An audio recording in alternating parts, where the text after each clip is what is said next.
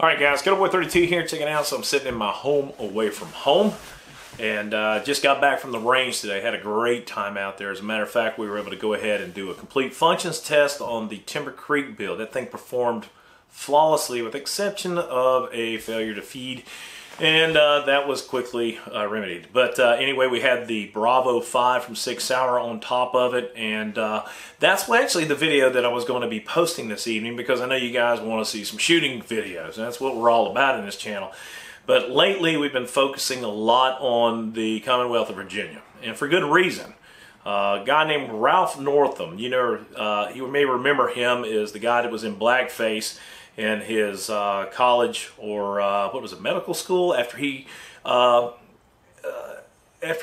graduated from the Virginia Military Institute, VMI. What a disgrace that an individual like that goes on to become a doctor and then runs for governor and somehow is elected. It makes me cry sometimes. I'm just wondering how in the world. As a matter of fact, I was talking to a really good friend today, and I just asked him, I said, how did such a pro-Second Amendment state turn into a dumpster fire overnight? And we all know what it was. This is a guy named Mayor Bloomberg. He came down there, he sponsored a lot of people, sunk a lot of money into it in the advertising, and he was able to turn some counties blue. One of those being the guy named Dan Helmer, military academy graduate, infantry officer, and it's a shame that that guy was bought out. He let money skew his view on what is right.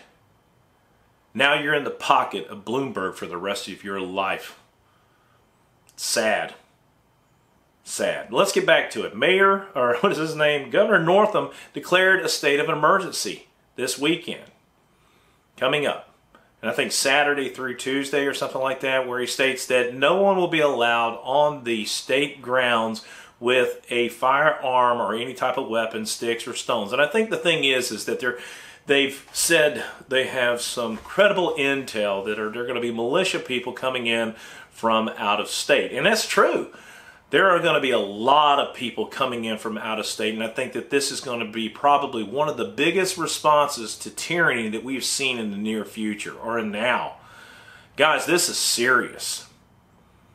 You've got a tyrannical government up there who is being run by the North Virginia, where you have the remainder of the counties and the districts in Virginia who don't have any prayer, because the governor that they elected as a whole represents Northern Virginia and not Virginia as a whole.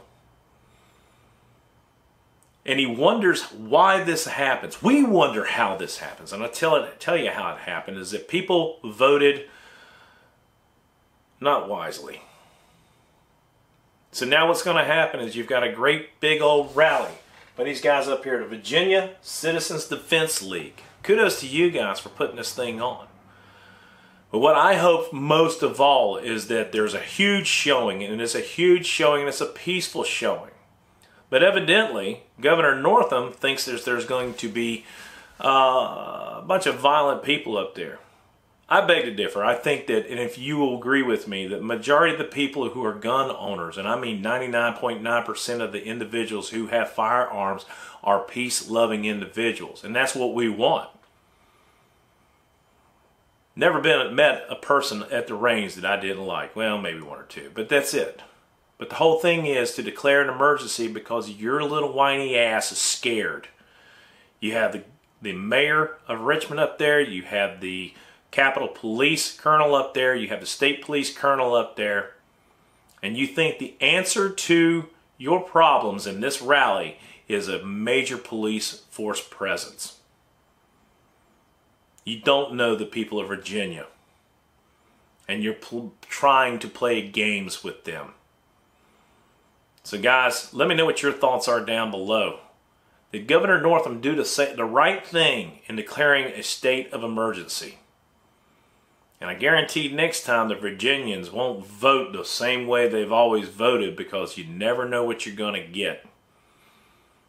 But you get somebody like Dan Helmer, who sold his soul to Bloomberg, and you're going to get some evil, tyrannical individuals, and all they want is power.